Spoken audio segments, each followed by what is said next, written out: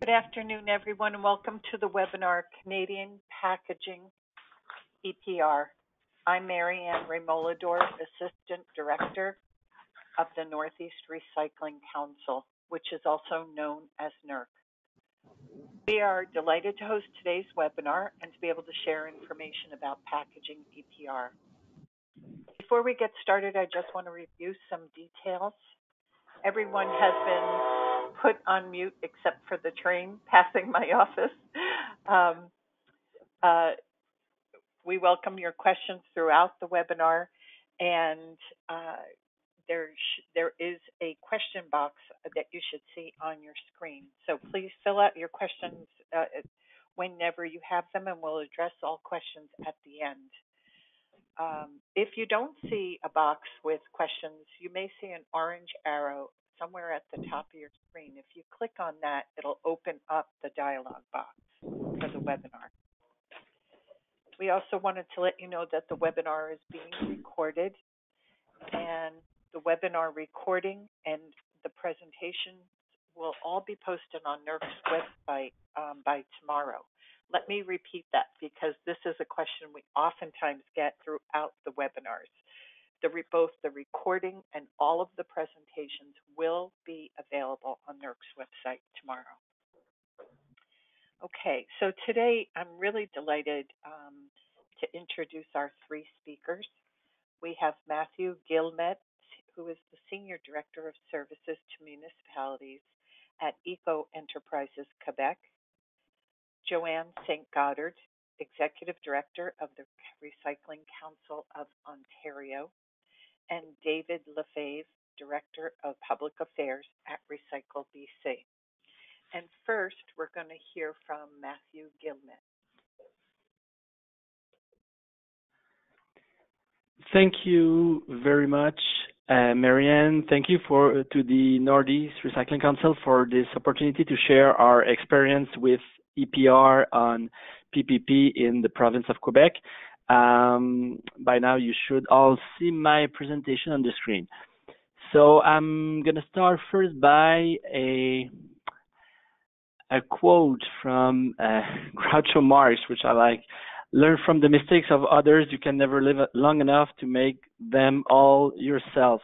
I like that one because I want to stress on this. I want to be very humble today in sharing what's working well in Quebec and what needs to be improved. And I'm pretty sure that you can get some good insight from all other programs in Canada as well. So a little bit about myself. I've been with Eco Entreprise Quebec for 13 years now. Being so long in the same organization, well, you get at some point where you've done pretty much everything, which I did. At the very beginning, I was into the negotiation of the net cost for curbside recycling.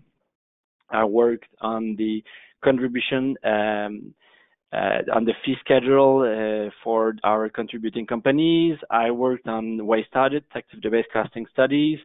I managed the away from home recovery program. And right now I'm managing the municipal best practice initiative to help municipalities improve their curbside recycling. So first, a little bit about the Quebec context. We have a population of 8.4 million, with more than 99% of the population that has access to door-to-door recycling.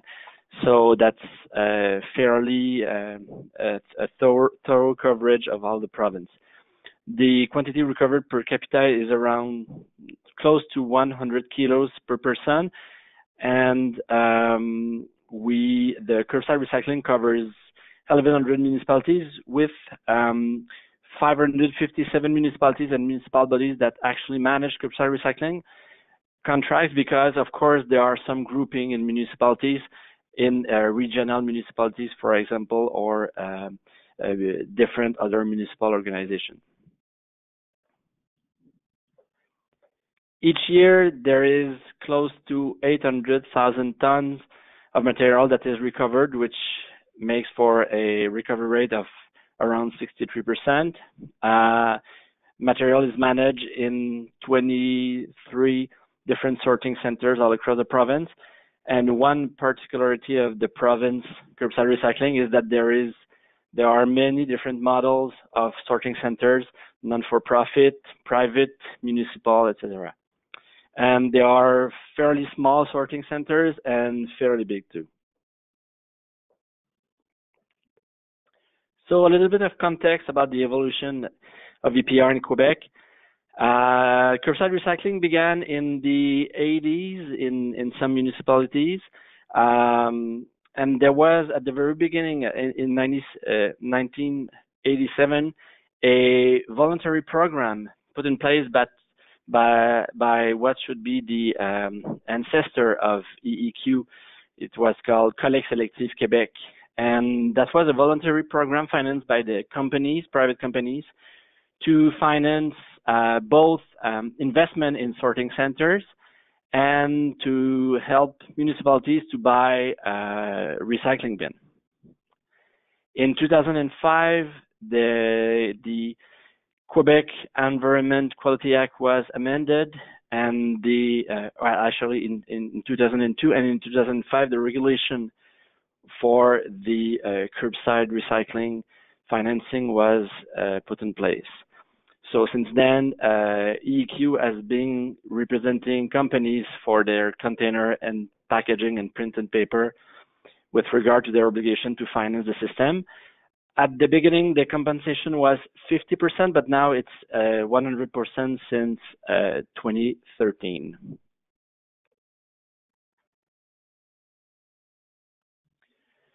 So in summary, how does the system work right now? You have on one side the municipalities that give the contract for collection and sorting of the material.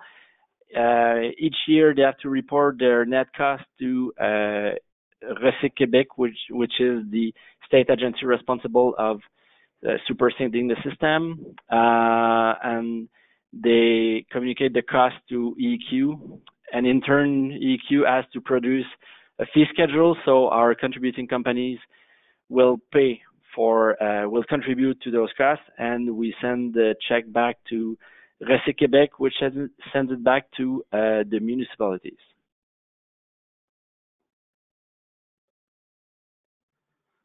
The costs to be offset are the cost of collection, transportation, and sorting. So very easy to remember. And the designated material, as I said, it's container, packaging, and printed matter or printed paper.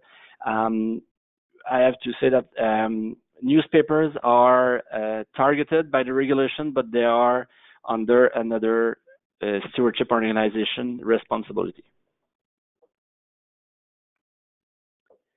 So let's talk a little bit about the EEQ's role. We are a private not-for-profit organization based in Montreal. We are certified by the Quebec government since June 2005, and we represent 3,400 companies that put on the market container, packaging, and printed matter.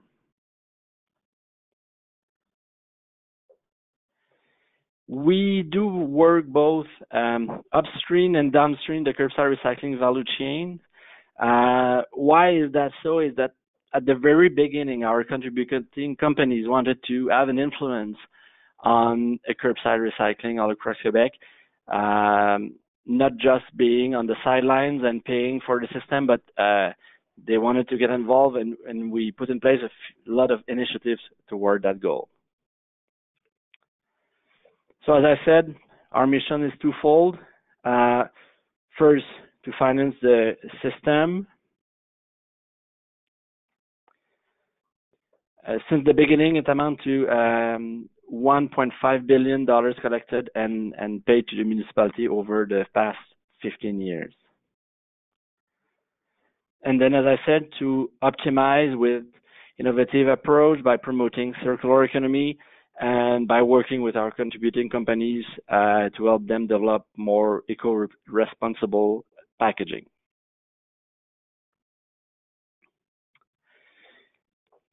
The company's contribution is based on a schedule of contribution or fee schedule that is developed and published each year.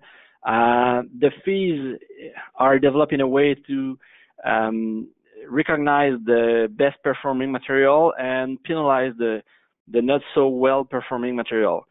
So we take into consideration first the recovery rate of each material and the cost per ton to manage each material. And with those two components, we do a fee for each and every material. I'm going to give you a few examples here.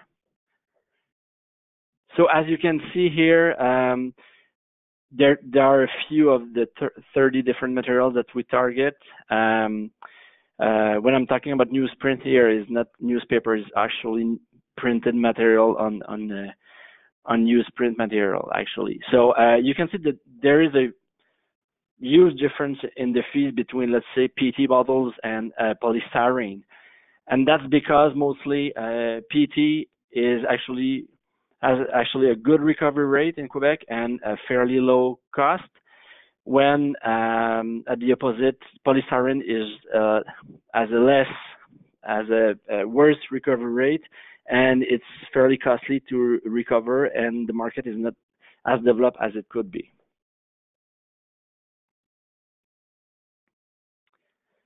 So as I said, the EQ is working toward optimization of the system.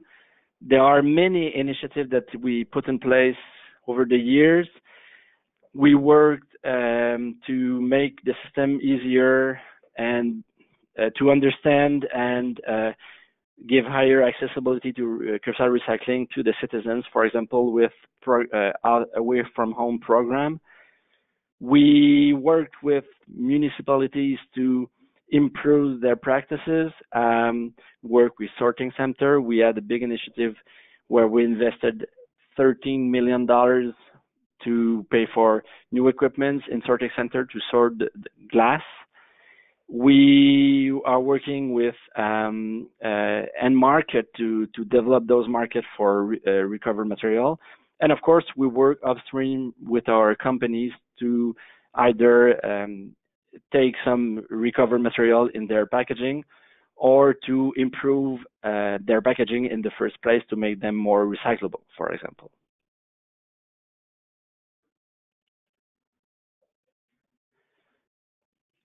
One of the initiative I prefer, and it's the one that I manage actually, is the best practice initiative for effective curbside recycling. This is our collaborative approach with municipalities all across the province to improve curbside recycling. The objective of this initiative is there are four objectives actually. First, to secure best value for money, which doesn't mean that we want to lower the cost, but to make sure that we get the most for every buck we pay. To improve services to citizens, as I said, with higher accessibility to curbside recycling, but to ensure access to better, easier to understand information. To increase the quantities recovered, and to improve the quality of the recovered material, both at the curb, but also increase the quality of the material that's going out of the MRFs all across the province. And how we do so? Well, we're on the field. We're meeting with municipalities. We doing some workshop with them. We publish tools. We offer a customized service to a municipality to help them improve their RFPs, etc.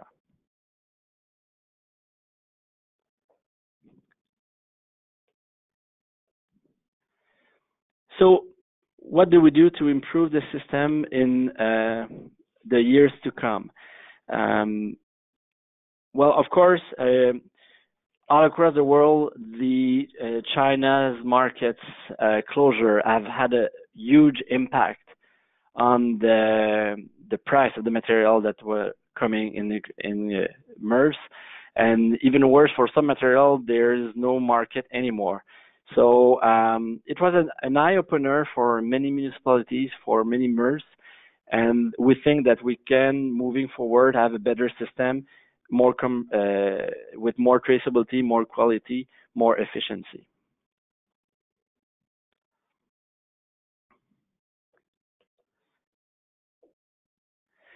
So at least there are some benefits of EPR with the actual system in Quebec.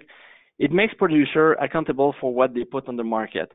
Since the producer are paying more than $150 million per year, and we just presented our fee schedule yesterday. It's going to be 20% more for the next year. That makes them accountable, and this really had a huge impact on just the sheer consideration of what are the impact of their packaging and printed matter on the recycling system. So it was really an eye opener for many companies. Two, the actual EPR system offers stability for municipalities in times of crisis. I've heard on the news that there are a few municipalities across the United States that really changed their recycling program. Some even stopped altogether to collect the material because of the financial burden of the crisis. So at least in Quebec, there is the EPR system to support the municipality and help them face the crisis. And then at the end, it provides municipality with some information about others' performance. And that was a novelty 15 years ago, because each and every municipality was doing his own little thing, and they didn't know actually how did they compare to other municipalities. So with EPR, they actually have a point of comparison with other municipalities, so that fosters emulation. Things that could be improved or that could be fixed. I have 6 to present. First, we have to increase eco-design of materials that are put on the market. We've seen in recent years a shift from some material to others. We've seen, for example, a huge trend to switch from some metal or glass container to, for example, stand-up pouches, which are a challenge in the curbside recycling system, although they can have really good impact on the environment with less greenhouse gases emissions. Those are a challenge in the curbside recycling system. So we need to work on that with contributing companies to make those packaging better and easier to recycle. We need to be working more, helping consumers to understand what to place in the recycling bins. There are still some materials who have abysmal recovery rate at the curb, although recycling has been there for 30 years now. It's surprising to see that steel can only has a recovery rate around 50-60%, although it's very easy to recover, for example. So we need to better inform the citizen on what to put in their blue bin, and also what not to put in their recycling bins to reduce contamination. I know that there is the Recycling Partnership who's working really hard on a pilot project to reduce contamination. We did some projects of our own. Right now in Quebec, the contamination rate is around 10%. I know in some other places it's around 20, 25, even 30%. Garbage in, garbage out. So we have to take those material out of the blue bin and make sure that to lower the contamination. I have 2 images here. On the left, it's part of maybe a cattle or moose. On the right, it's what you think it is, a diaper, and it's full. So of course, that doesn't have to be in the blue bin. 3 other challenges. We have to be working on improving the capture rate of the recyclable material in MRFs, and to improve the quality of the outbound material. Some sorting centers in Quebec do a tremendous job at sorting the material and capturing the good material. Some are struggling, so we have to help those MRFs improve their effectiveness and efficiency. Of course, traceability of the material and transparency is very important too. One of the things that we saw since the beginning of the crisis is the distrust that some citizens have in the system right now, because they saw a picture, they saw of people sorting material in Southeast Asia or Asia or India in very poor condition with no guarantee that the material will be recycled anyway. And even though if all of us in the industry, we know that pretty much this material can and will be recycled, there is really a challenge right now, and the confidence of the citizens in the system has been shattered. And last challenge that we face is to develop more local material and feed local markets with recovered material. By local, I don't mean only Quebec. Northeast America would be our local market. So by making sure that MERS produce the right quality of material for those markets, it will be helpful to feed those markets. And by developing new market for how to recycle material, we can be sure that the material that is actually put in the blue bin by the citizens, it's gonna get recycled. So, in summary, the three keys to success: well, patience, collaboration, and vision. EPR implementation is a continuous evolving process. Even though in Quebec we reach already some good results, we still can do better, and we're working toward that direction. So it's an ever evolving process. The second point is, if you want to go fast, go alone. If you want to go far, go together. I love that one. Collaboration and cooperation with all stakeholders is very important, and it does take longer, but you're going to get much better results. So it's important to involve municipalities, service provider, MERS, recyclers, in order to put in place the best system possible. And the third one, know why you are doing it. Have a vision. Know what you want to offset with a system. Know what the impact will be, or what you want to achieve with an EPR regulation before moving in that direction. So that's it for me. Thank you, Matthew. That was great. We have a bunch of questions coming in, and I want to encourage you to continue writing your questions, and we will take all of the questions at the end of the presentations. And right now, we are going to hear from Joanne St. Goddard.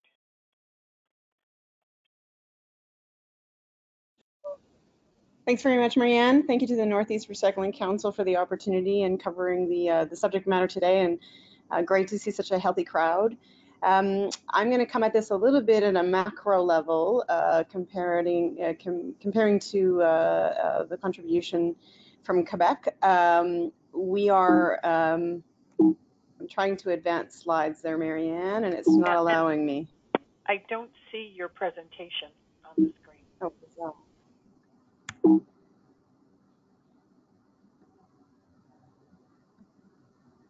There it is. There we go. Okay, I hadn't allowed myself. Okay, sorry everybody. So I'm going to come at this at a macro level and go through a little bit of background of a big sea change in the regulatory framework that has just occurred in Ontario. So I'm going to do a little bit of walk back in time to show you why we changed the way that we regulated EPR in Ontario, and then bring you to the new world today in terms of the impact and how EPR is adjusting. So to Matthew's point about ever evolving, it rings very true in Ontario as well. Still not allowing me to advance slides. Go to your left corner of your screen and see if some here. There we go. The left. There you go. Okay. This is the wrong PowerPoint. Can you believe this? We had this all practiced and ready to go. And I'm going to see if I can get the right one up to suite here. That's a beautiful scene on your. Yeah, There you we go. got a good. Okay, there we go. Sorry, everyone. So we're a little bit of a different animal. We're an independent organization that actually does not own, operate any EPR programs, but we are heavily involved in the advancement on the policy front. So we're certainly play a role in evolving effective EPR policies here in Ontario and beyond. But we are completely independent and, in fact, a non-for-profit membership-based organization. And our membership has recyclers, municipalities, producers, retailers, and really the full supply chain. So we're very unique that way, but we really draw upon the membership to hopefully influence what we call balanced but effective policies as it relates to extended producer responsibility. So we're very focused on outcomes. We are best known, I think, around this country and others as our instrumental role in supporting the original development of the curbside PPP or packaging program known as the Blue Box, which now services upwards of 90% of Ontario's population and recovers just over 60% of packaging that goes into the residential sector and is now replicated in other jurisdictions as well. We have some fundamental principles from which we come at influencing policies, including EPR, certainly an advocate for greater transparency and really important to be transparent as it relates to information exchange. And some of that actually colors the things that we advocate for. And you'll see that in the transition of the EPR regulations that are now in place. And we do a lot of facilitating of discussions of public-private entities. So those interests come together to be focused on really the outcomes base, which is sort of environmental advancement under the best economic conditions. And we are hyper-focused, if you will, on those environmental outcomes. So jumping right into printed paper and packaging, or PPP as we refer to it in Ontario, we were part of, there we go. Ontario's PPP program began in the early 1980s here, a partnership between the municipalities and a small set of producers, predominantly in the beverage category, that tested the Blue Box program, or the concept of curbside, back in the late 1980s. And the success of that particular pilot actually entrenched in law, and this is important context for how we, the relationship between municipalities and producers today, we entrenched in law at that point in time, post-pilot, that any municipality with a population of more than 5,000 people was actually required to offer some kind of curbside collection for packaging. And that took the form of Blue Box, of course, across the province and now beyond. And then for over 20 years, municipalities actually subsidized, as we like to characterize it, the service through taxes. And so, as municipalities and local governments tend to do, they grew the service and improved it over time, and it over that 20 years expanded the service, improved the service, and of course included a broader range of material. So when that regulation, as we evolved EPR in Ontario, the first regulation that sort of touched us or got us closer to extended producer responsibility was the Waste Diversion Act, which was promulgated in 2002. We now refer to it as the old world. It's important to understand what we're transitioning from so that you get a better understanding of why we go to the new regulatory regime that we're under now. The old WDA required producers to cover 50% of the costs of collection and recycling of Blue Box materials originally, and we're still under that same financial model now, a 50-50 cost share, as we call it. And in fact, PPP regulation under the WDA established the first collective organization called the Industry Funding Organizations. And those collectives were given legal authority to charge producer fees to pay their 50% share. That same regulation created what was known then as the WDO, or the Waste Diversion Ontario, and it was established to really work very closely with the industry funding organizations, or the IFOs, that were formed and submitted plans that were required to the WDO and ultimately the government to ensure that the regulatory requirements embedded in the regulation were actually met within those plans. The municipalities, though, for PPP still maintained autonomy in terms of their design of their programs and how they managed their programs. So effectively, we had 247 different individual PPP or curbside blue box programs operating in the province. Those are maintained today, which meant that the scope of the materials, the service levels, and the associated costs of all of that service were different between the 247 different municipalities. So they maintain autonomy, and it's a 50-50 cost share. Municipalities were required to report their tons into the WDO, and the industry funding organization that was formed for PPP called Stewardship Ontario, or ESO, and those reported tons essentially triggered the payments through ESO, from the producers through ESO to the WDO to the municipalities. So a few stages along the way, and those reported tons had some conditions. They certainly had, the municipalities had to prove that those tons went to market. And of course, they were by material type, and the costs were specific to those material types. And then Stewardship Ontario would use a methodology similar to what Quebec was describing as the underpinning, if you will, to charge municipalities specific costs for each of the material types associated with their packaging. So they had their own funding formula to extract fees from producers to pay then those municipalities on a 50-cent schedule. The industry funding organizations were, when they were created, were required to submit program plans to the WDO, and that was true for PPP. Those plans had to include performance targets, operational standards, and financial information. So essentially, those plans became the self-determined benchmarks for performance. And those performance then had to be reported upon annually by those industry funding organizations on behalf of their producer members. Producers were required to pay into those IFOs unless they were received approval of their own independent programs or models if they chose to submit, and very few of them in the PPP world decided to do that. So for the most part, you were part of the industry funding organizations until such time as you decided to leave them, and the only way to leave those industry funding organizations was to get your own approved plan.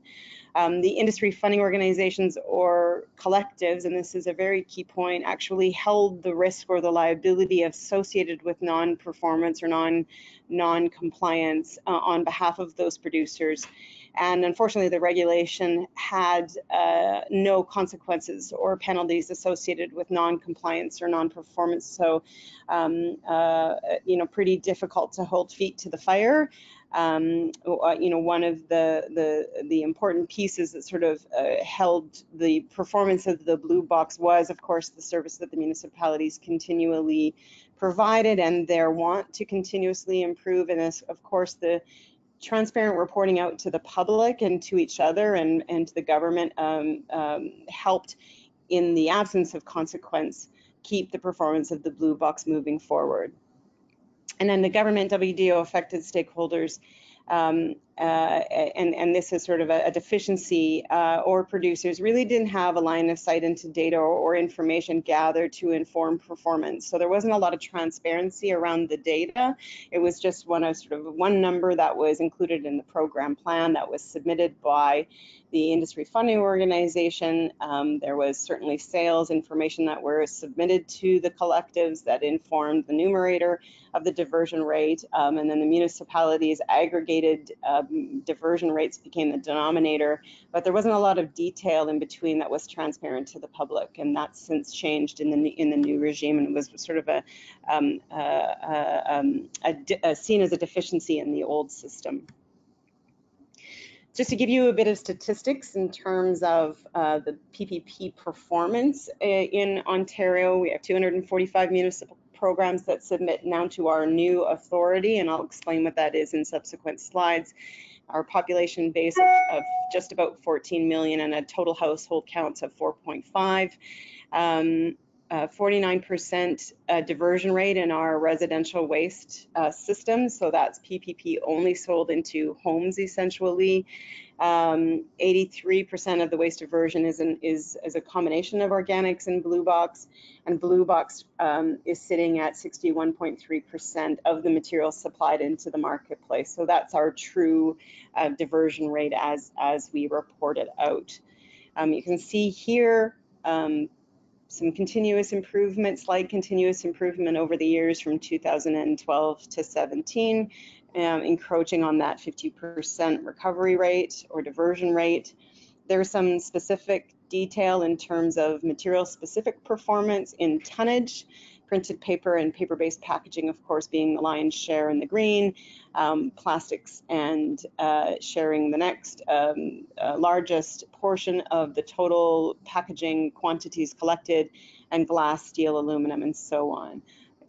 Another sort of chart here to show by percentages what makes up the blue box in terms of material specific percentages by numeric value, and then our total revenues and costs. So of course there are materials that are collected that are sold, and those are maintained by the municipalities and of course taken off the gross.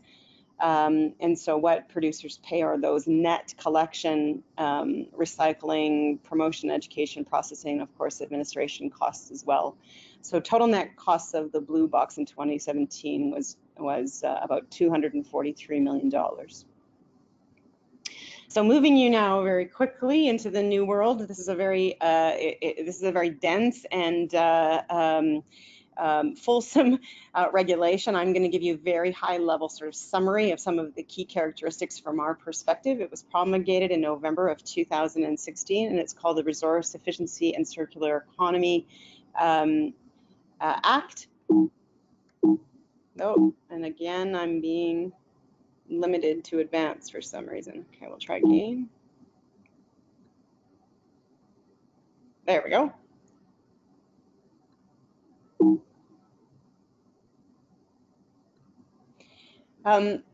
This was really seen as a transformational framework, and it was in the first context, as in a regulatory context in the country, was cited under a circular economy objective. So it's the first time that we ever see the term circular economy being used in a regulatory context in Ontario.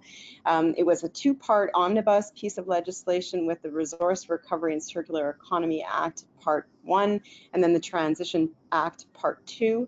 The RRCEA in particular really was there. The overarching objective was to set provincial direction and establish new producer responsibility regime, going from the old to the new. And the Transition Act was really the mechanism to get us there. Replaces the Waste Diversion Act, which ensures a smooth transition from the old collective producer responsibility regime to a new individual producer responsibility regime, and you're going to hear that EPR versus EPR context in Ontario a lot.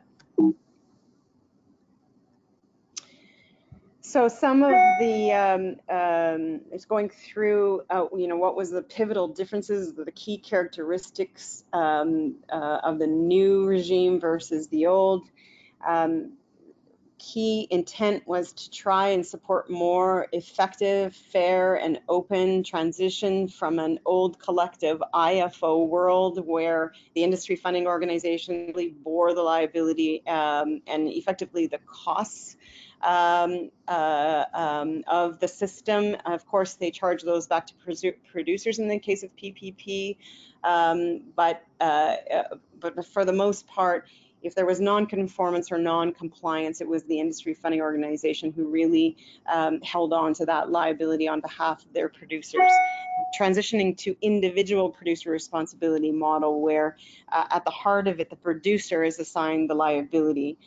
So two real pivotal changes that underpin the transition, again, assigning that liability to the individual producers, but allowing those producers the flexibility to be able to manage that liability. So whether they want to join a collective like Stewardship Ontario or like the industry funding organizations, or whether they wanted to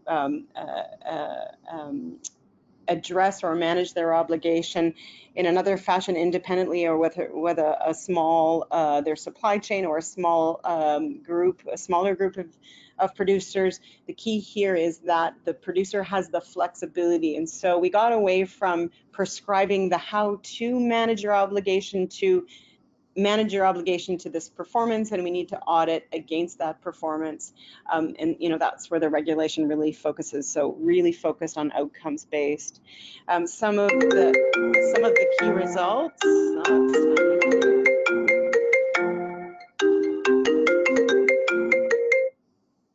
I lost the screen.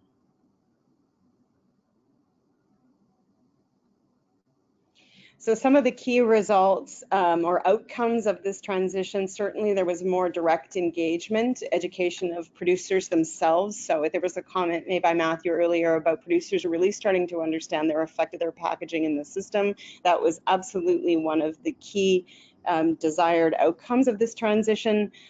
Coupled with that and directly related is certainly this incentive for having the producers who understand now the effects and the costs to improve their environmental designs, potentially of the package, or certainly understand better how they could improve on the collection systems, collection and recycling systems. And then this avoiding of cross-subsidization, which is really critical between material types. If you've got a metal that's really attracting a revenue, we don't want to be paying for plastics, which really in some cases don't have a strong market and really cost more in the collective program. We don't want that cross-subsidization. We want full and true cost accounting back to the material specific type. So that was, again, a desired outcome that we were looking for. The other key pivotal change is the establishment of the new Resource Productivity and Recovery Authority, affectionately known as RIPRA in this province, which is really an oversight agency focused on compliance. You remember going back to the WGO, who was really working with the collectives or the industry funding organizations to deliver those program plans. Now we have the authority, which is really a registrar, and its main objective or mandate really is to ensure that all obligated producers are complying, to ensure that the regulatory requirements are being met by each individual producer that is obligated.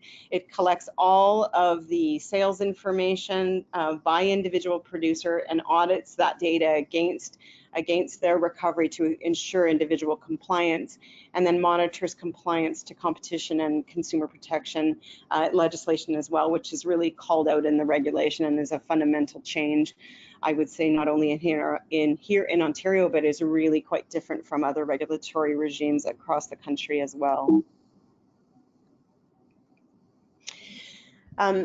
So those two pivotal outcomes were certainly features, I would say, main features of the new Act. These are additional ones that were top of mind, certainly moving towards higher environmental performance. So we want to push past that 50% into something north of that for PPP and this idea of continuous improvement. And now when we talk about new regulation for PPP in Ontario, we want to look at actually material-specific collection recovery targets. Again, going back to that full cost accounting and accountability for each of the materials that are part of our collective Blue Box program, but each performs on their own merit. And then ensuring that we actually have strong total provincial coverage. So accessibility is a really key part of the new legislative objectives, and will shine through the new regulations as they come in Ontario as well.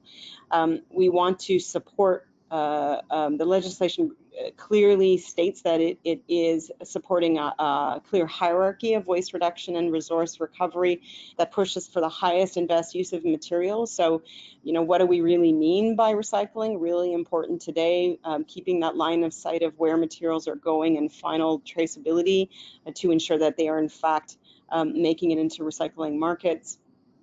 And then really key in looping back to the new authority, this idea of strong oversight with actually measures, penalties that REPRA has the ability to assign should they need to capture free riders in the system that are not paying their fair share or showing up, and then those producers who are not meeting the regulatory obligations.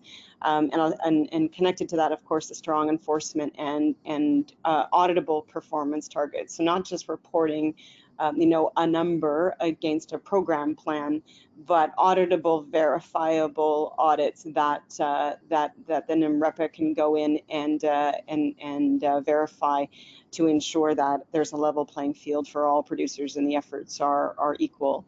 And then to the point about transparency, making that information fully transparent to all of the stakeholders that are interested, the public and the government authorities as well, and being fully accountable for results.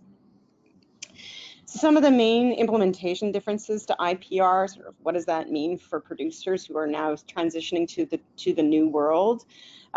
Certainly individual producers are now having to register directly with the authority and provide their sales information. As previously stated, it was to the industry funding organizations previous to this, and now they will individually be registering with the authority, and that will come with a registration fee that covers the cost of the authority. So it is not paid for by taxpayers, or it is not a function of government per se. It is an independent agency whose funding is, whose financial model is funded by producer registrations and other stakeholders who will be who have a registration requirement, like service providers. Producers declare at registration how they want to manage their obligation. They don't need to go into big program plans, so there is no plan submission in Ontario anymore. When a producer registers, they tell the authority, I'm going to join this pro or this IFO, or I'm going to do this on my own, or I have another service provider or supply chain arrangement being made. So they declare at the point of registration the mechanism to comply. And certainly back to the true outcomes or intent of this regulation, they certainly have freedom in terms of whether they join a collective or an agent, as it's called out in the regulation, or whether they want to manage that on their own. There's certainly new performance measurements, and they adjust per material type. So whether it's hazardous waste or tires or waste electronics or packaging, each will have a regulation under the RCEA that is specifically for that material, that will call out requirements for collection, recycling, and performance standards as well. It is certainly incumbent on each of the producers to verify the performance that they're claiming at the end of the year of operations, and then those are the sort of areas where REPRA has full oversight and enforcement on producers. We are in the middle of wind down of the monopolies or the industry funding organizations that were originally established under the WDA that I spoke about at in the old world. We started with tires, we're now going to electronics, then will be hazardous waste, and we just had our wind down direction from the minister on Blue Box or PPP. There's been a long, protracted process in Ontario, a lot of discussions and stakeholder hearings held to try to talk about what's the best transition, the best and the fairest transition between producers and municipalities to go to full EPR, full being from that 50 cost shared model to 100% producer responsibility, and that conversation's been going on for some years. This new government created a special advisor who was given a very short period of time to gather a subset of stakeholders to try to come up with an informed plan of how best to do that. And we've furnished or posted on this slide a few of the association's key producers and municipal organizations that were part of that smaller special advisor consultation groups. The special advisor was then to submit that report on August 6th, which he did. And then on August 15th, the minister directed Stewardship Ontario, based on the contents of that submission, to begin its wind up under the Transition Act. The deadline for Stewardship Ontario to submit that wind up plan for the current cost shared model is June 30th, 2020. The authority has till the end of December 2020 to approve that plan. And then on January 1st, 2023, the ministry will start transitioning the first communities. And the thought process here, although it's not completed, is that it will be a staged transition. So a portion of the municipalities will go every year until the end of December 31st, 2025, when the entire province will move. All the municipalities will then transition the program ownership, if you will, over to the producers, who will have full payment obligations of the system, will have full control of the system, and may choose or not choose municipalities as their service providers to hit those collection and recycling targets. So those are some key dates that are laid out in the minister's wind-up plan. And now those wind-up plans for each of the materials, including packaging, is what is the trigger to start the transition. Joanne, I'm going to have to interrupt you. Yep. We're running late on time, so we're going to have to ask you to wrap up. No problem. That's easy. The next two slides, you can just read at your leisure. These are some of the key deliverables or points that the special advisor made on PPP, and will inform the new regulations coming out in Ontario. So thanks for that. Thank you, Joanne. Lots of good information. We're going to change now to Dave Lefebvre. Yes, can everybody hear me, Marianne? I can hear you, and I can see your presentation. Perfect. Let me know if the slides don't move. I just moved them once. Yeah, sure. Excellent. So thank you, Marianne, and the Northeast Recycling Council for having us this morning. And I also want to thank our co-presenters. That was incredibly informative, and there was a lot of information there. So thanks to Joanne and Metzger. And finally, thanks to everybody who's joined us and who's shown an interest in EPR. We're obviously very excited to talk about our program here in British Columbia, Recycle BC. I'll give you a little bit of quick information about myself. I'm the Director of Public Affairs for Recycle BC. I also have a position with the Canadian Stewardship Services Alliance as their Director of Public Affairs West. And so while this particular presentation is very focused on the program that we've created here in British Columbia, during the Q&A, I might also be able to answer a few questions about what we're seeing across the country in terms of full and shared responsibility systems and some of the changes that might be transpiring over the next little while.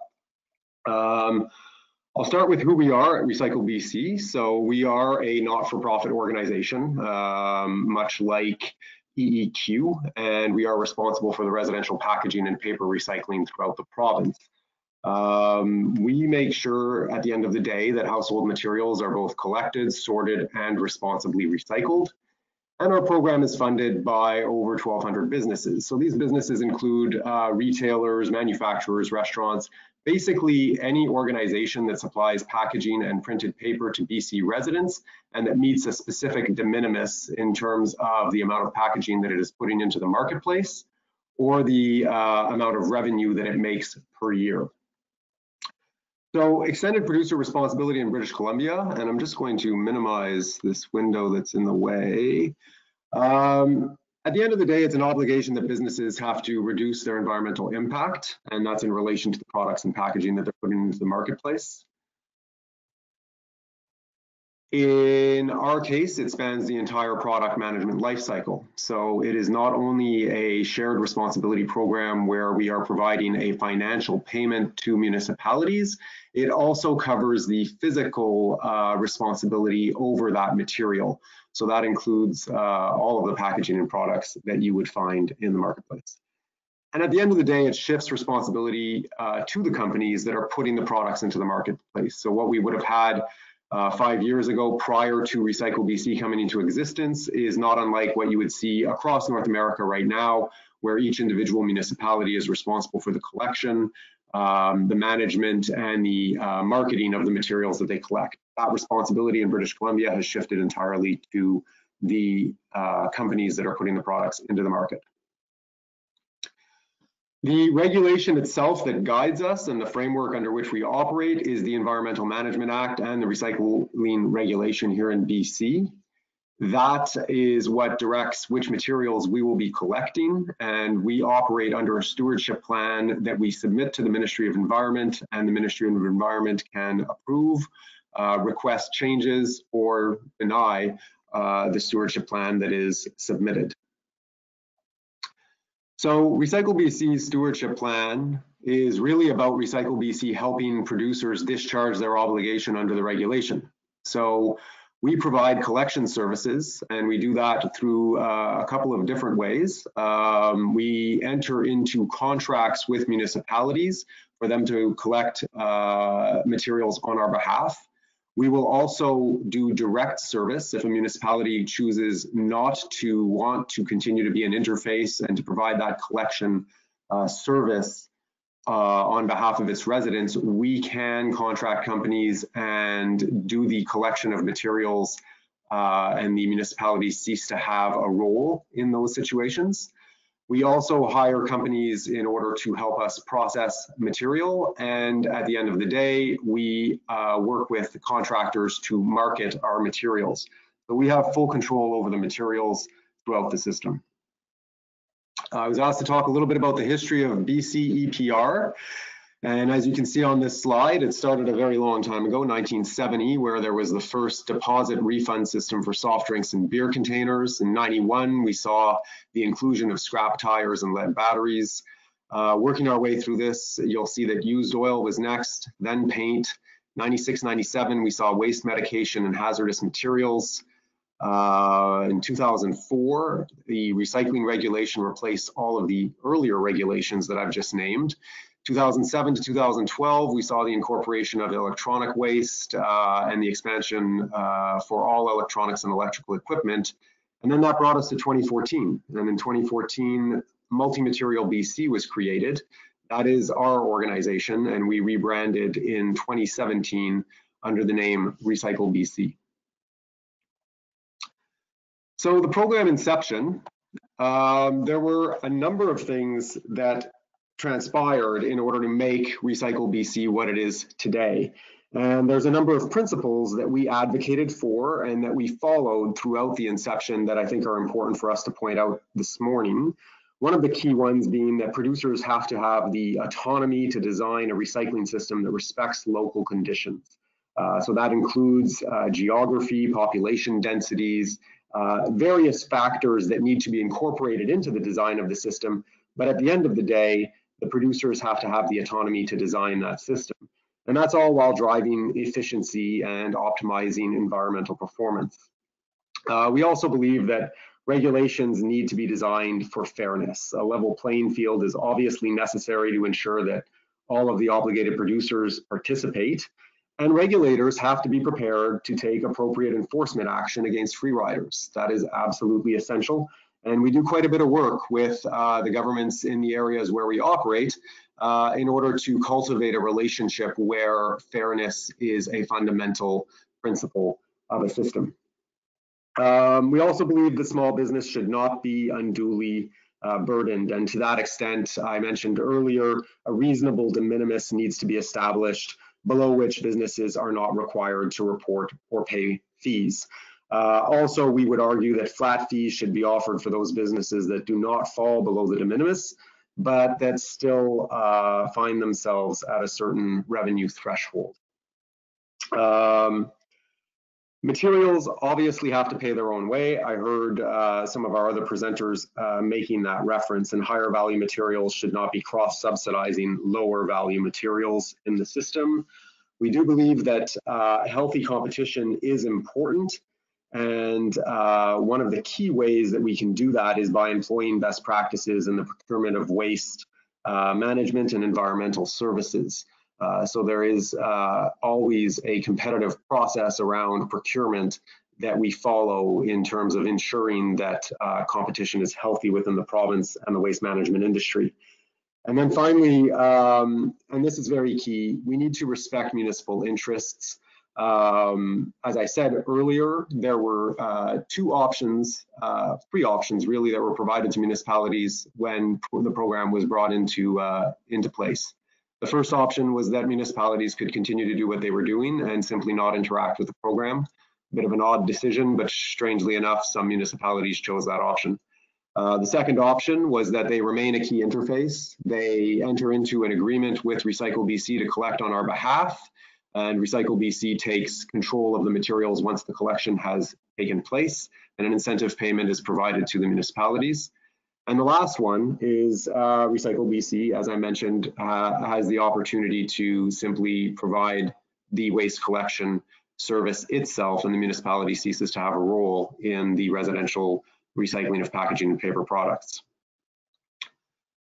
Obviously, you can't bring in a program like this without significant stakeholder engagement, and underpinning that stakeholder engagement, you need some very straightforward but important principles. The first and foremost being you need to be engaging and consulting in a meaningful way. You need to provide clear and accurate and timely information. You need to be open and transparent and accountable. And you need to regularly engage and consult on stewardship plans and programs related to the activities that you are planning to undertake.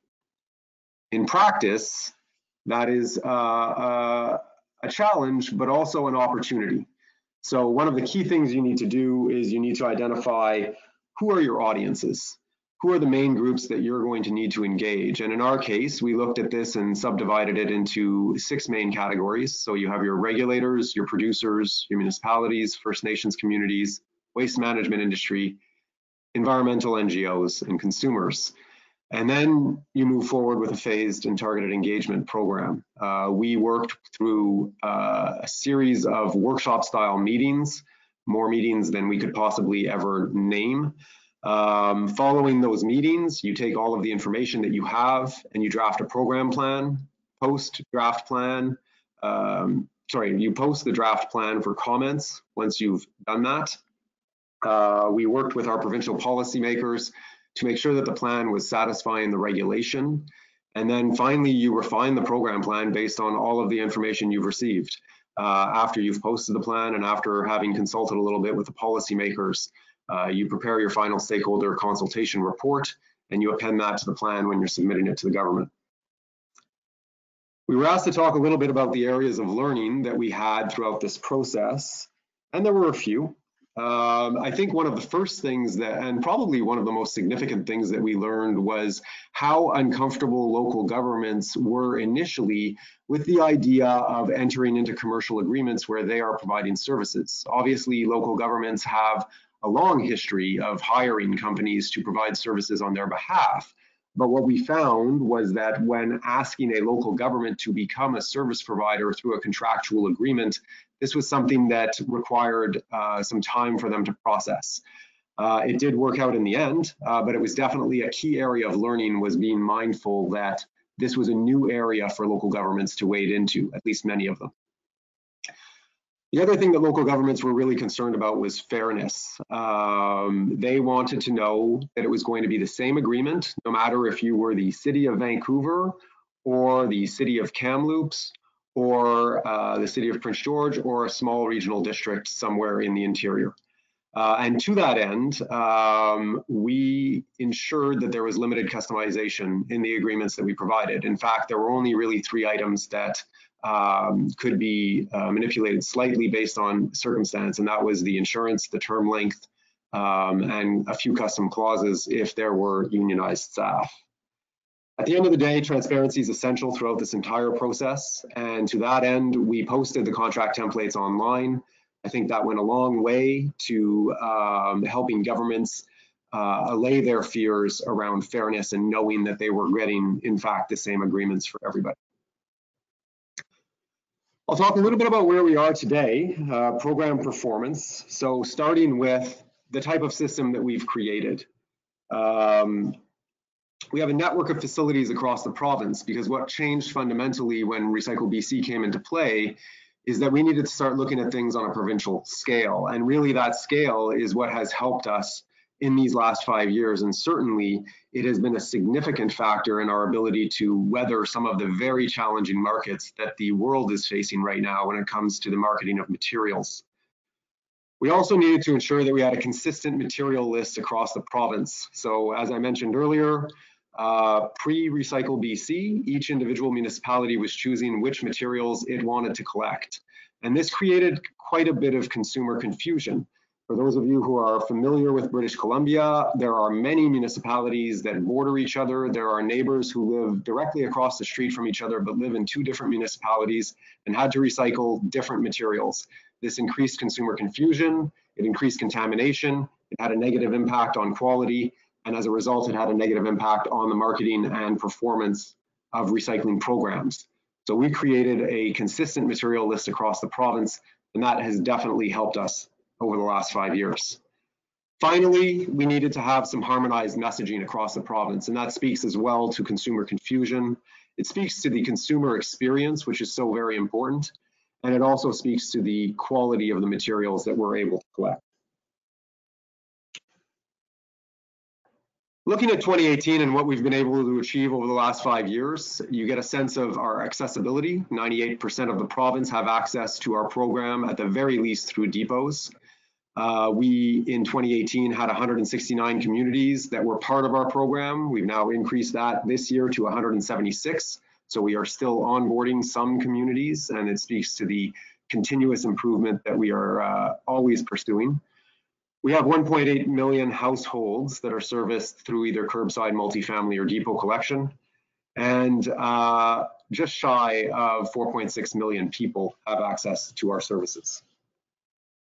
From a performance perspective, these numbers are very relevant. So reported into the program are 235,000 tons of material put into the marketplace by our producers in 2018.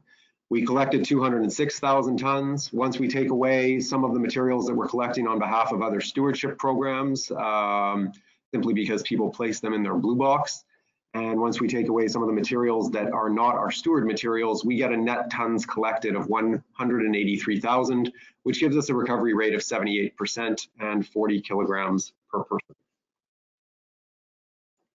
I was asked to show our revenues and expenses. One of the key commitments around transparency is that we produce a very involved annual report every year. I would invite anybody on the call to visit that annual report. We post all of this information there, including our accessibility, our performance standards, and our revenues and expenses. So for 2018, we saw revenues of just over $86 million. And we saw expenses of about $88 million. From a collection perspective, we have 3 different streams of collection: curbside, multifamily, and depot collection. We have our standardized material list that I mentioned earlier. And one of the things that we can say is we have the largest basket of materials in Canada that we collect. And this is in the face of increasingly challenging markets for materials. As I mentioned earlier, I work for a national organization, the CSSA. I have a sense of what's happening elsewhere in Canada in different jurisdictions. We know that there are municipalities that are reducing the types of materials that they are collecting. We know that there are some municipalities that are stockpiling materials. We know that costs are going up, and we actually know that there is at least one municipality in Canada that has abandoned its residential recycling altogether. In the face of all of this, Recycle BC has actually been expanding its materials over the last 5 years.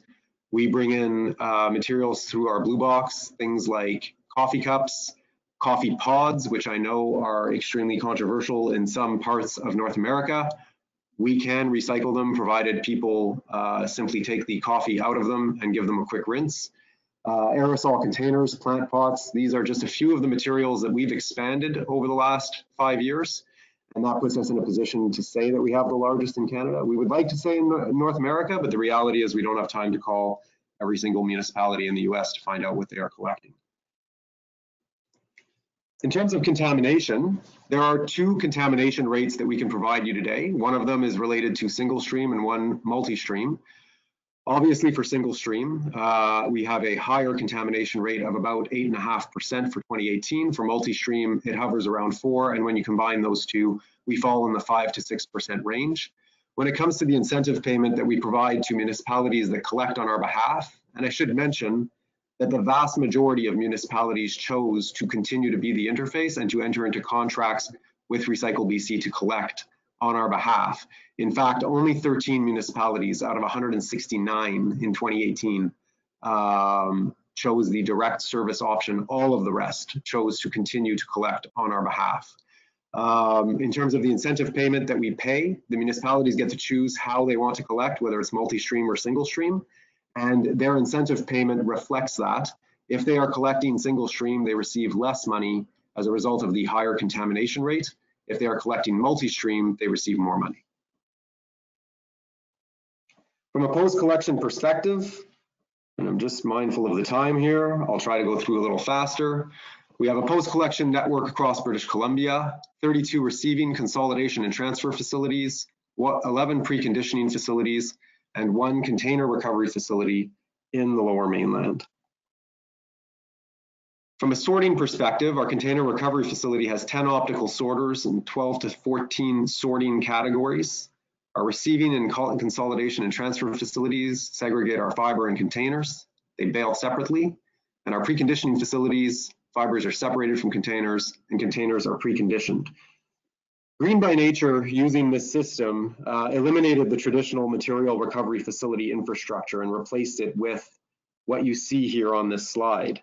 And that's significant because it took away some of the redundancy that you sometimes see in the system and created a more efficient and effective system. From an end market perspective, Recycle BC approves all end markets, and I'm sure a few of you have seen the CBC Marketplace story. I would be happy to answer some questions about that if anybody has them during the Q&A process.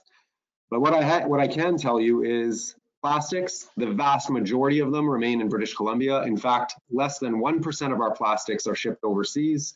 They go to a company in Malaysia. That company ships it to their sister company in China. We have visited this end market. We know exactly what is happening with that incredibly small portion of plastic. It is turned into picture frames. But the vast majority of the plastic we collect, 99% of it, stays in British Columbia and is processed here, and in fact has been introduced back into products that local BC companies are using for their packaging. Glass stays in British Columbia, metal stays in Canada and the United States, paper is processed in British Columbia, North America, and overseas. And this is the final slide that I think I'll share with you. At least I think it's no, there's 2 more slides. This is really significant because one of the key things that happened with Recycle BC's creation is we really put a focus on environmental performance. We put a focus on tracking our performance. We have a very sophisticated system of tracking material movements, of establishing what happens to our materials. And to that end, we are now in a position where we're able to provide not only our recovery rates at a material specific level, as you can see on this slide, but we're putting in new targets as part of our new program plan. And you can see here, the most exciting to us is plastics. We have a 2017 recovery rate of 41%. We have an actual recovery rate in 2017 for rigid of 50% and flexible plastic, which I think Mathieu mentioned earlier, a challenge for everybody. We have a recovery rate of 20%. But what we can do is we can start working towards a future where we are increasingly collecting these materials.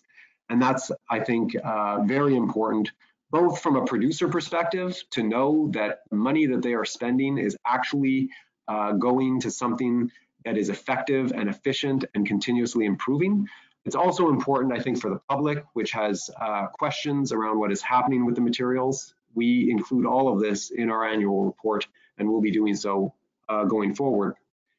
Now, one of the main things that we were asked to talk about was areas of improvement. And what I would frame that as for this presentation is our special projects, because all of these special projects are about areas that we need to improve in. And it's about work that we are currently doing in order to see that improvement occur. One of the key things we're doing right now is working with the municipalities across British Columbia. I believe there's about 30 of them that form our roundtable, and we're meeting multiple times a year to discuss streetscape. Streetscape's a big issue everywhere in the world. The challenge with streetscape, of course, is contamination. And I think Mathieu said earlier, one of the big challenges we have when it comes to contamination is if it's garbage in, it's garbage out. And so we're working really closely with municipalities to try to come up with solutions to streetscape, to get that contamination down to a point where we're not greenwashing, we're actually recycling materials. Another thing that we've done over the last few years is we've created the First Nations Recycling Initiative. And this is all about reaching out to First Nations communities across British Columbia, finding out what the state of readiness is there in terms of doing recycling, and trying to come up with ways to help these communities engage in recycling programs in various ways, recognizing that for many of these communities, there are significant challenges over and above recycling that take priority in their community at this time. So we work closely with them, but we're also mindful of the fact that if you go to a community and their biggest challenge is housing, you need to move slowly and move at the same pace as the community is ready to move. That said, we also try to accelerate as much as possible. We work really closely with municipalities that have First Nations that neighbor them in order to see if we can increase and expand the collection of that municipality into that First Nation. But of course, we have to ask the First Nation first, whether or not they're comfortable with that. So there's a lot of work that needs to be done. It's all about engagement, but we're quite happy with the work that we're doing in this area. Another really key issue that I think is common across North America and the world is compostable packaging and paper. What happens to it? What are the environmental results for it? We are currently doing a study to better understand how much of our material ends up in the compostable stream, and how much of that is a benefit to the stream and how much is a challenge. Because our understanding at this point is that there are some materials, some fibers that can actually be a benefit to composting. Obviously, there are some very challenging situations when it comes to plastics that we need to be mindful of as well. We're also doing some work in terms of GHG reporting, working with all of our collectors to get a better sense of just how much of a GHG impact there is to what we are doing. We're creating a baseline right now, and then moving forward, we'll be able to start doing some work to address that. And with that, I guess I will hand it over to Marianne and to the people who are listening and open it up. Thank you, Dave. I'm going to jump right into the questions. There are quite a few. For Matthew, you talked about a difference between the municipalities covered and those being managed through curbside collection. Does that mean that industry manages the collection in the other municipalities?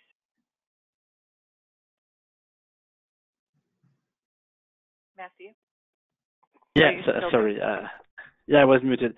I'm not sure I quite understand the question. Can you repeat it or sure. Rephrase it? You said there were 1,100 municipalities covered, but only 557 were managed curbside. Yeah. Okay. What happens with the others? Yeah, that's just because of the grouping of the municipalities. So in the end, there are only 557 municipalities who actually give contracts for collection and sorting of the material, but they group some, all the other municipalities are grouped onto actually municipal groupings or regional county municipalities. So in the end, all municipalities are covered. And if industry is fully reimbursing municipalities for their costs, what incentive is there for the munis to control or reduce their costs? There is what we call an E&E factor, so efficiency and effectiveness factor, that is calculated by the Crown Society Recyc Québec. And with that calculation, some municipalities, they are cut in their compensation if they don't have good recovery rate or too high fees. So how it works, and it's fairly complicated, but it's in the regulation. Each municipalities are compared between themselves. So the poorest performing municipalities, they get cut. And Matthew, you showed a slide that had material costs per material type. Are those costs per pound? They are dollars per ton. Dollars per ton. Okay. And then let's see. You mentioned a term.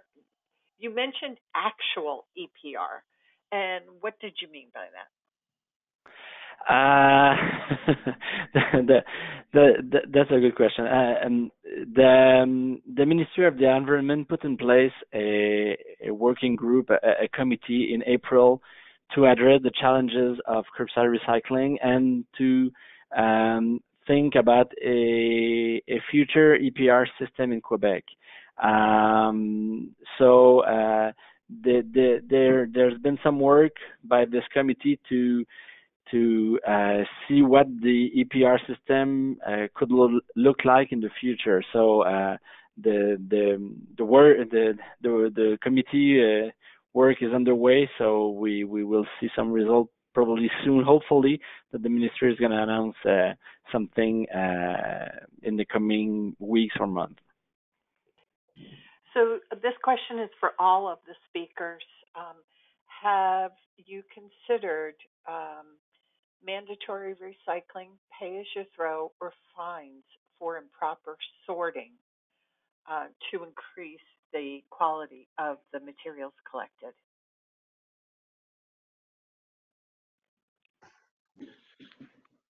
Joanne, you want to start with that?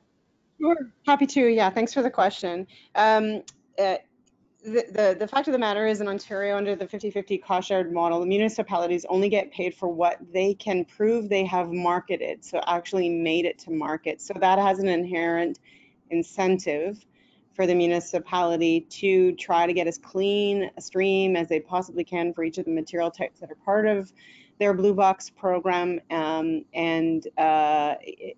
effectively they're only paid for the net cost of what gets marketed. So that's really the lever. Okay, and Dave? Yeah, I'd be happy to take this one actually. So in the Recycle BC program, if a municipality enters into a contract with us to collect on our behalf, part of that contract does have performance measures, and one of the key ones being contamination rate. And there is an option within the contract for Recycle BC to levy a financial penalty if the contamination is too high. And so there can be a penalty that is levied against the municipality for that challenge. That said, while that does exist in practice, our policy, or it's not a written policy, but our principle is that we prefer to work very closely with municipalities to help them reduce their contamination rather than leveraging an actual financial penalty. We don't want money that could be spent to having greater environmental performance being used to simply fund a penalty system. In terms of actual fines, our understanding is that there are some municipalities that have enacted bylaws in order to empower themselves to actually provide some sort of penalty to residents that are found to be overly contaminating the recycling stream. And we really think that in terms of performance, it's about working closely with the municipalities to help them enact programs that reduce contamination, and then it's up to the municipalities to figure out how best they need to leverage their powers to reduce contamination. The reality is that we do have communities that have 15% contamination, and then we have other communities that have 3% contamination. The good news is that on a scale level across the province, when we look at all of the different materials that we collect and we have the entire volume of the province, there is a little bit of averaging out that happens there, but we do need to work really closely with the communities that have high contamination to help them get down. The markets are tough, and we need to be able to get some performance out of these materials. Okay, and Matthew, did you want to add to this?